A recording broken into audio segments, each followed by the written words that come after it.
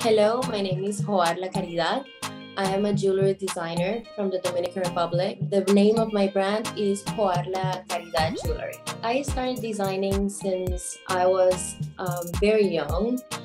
My family owns a jewelry brand. They have more than 40 years working with Latimer and ambar in Santo Domingo. I discovered at my own time the beauty of these stones, the amber and Latimer. So I actually wanted to create a brand that elevates these two elements. Amber is a resin that comes from a tree. Latimer also, it's a very rare type of pectolite. It's a blue pectolite, the only blue pectolite in the world, and the only place that you can find it, it's in Dominican Republic. With my pieces, what I'm trying to do is to tell a story about what is to be Dominican, about my roots, about life, and that's what makes my brand different from others. The role of creativity and innovation, it's something that we want always to incorporate in our creative process.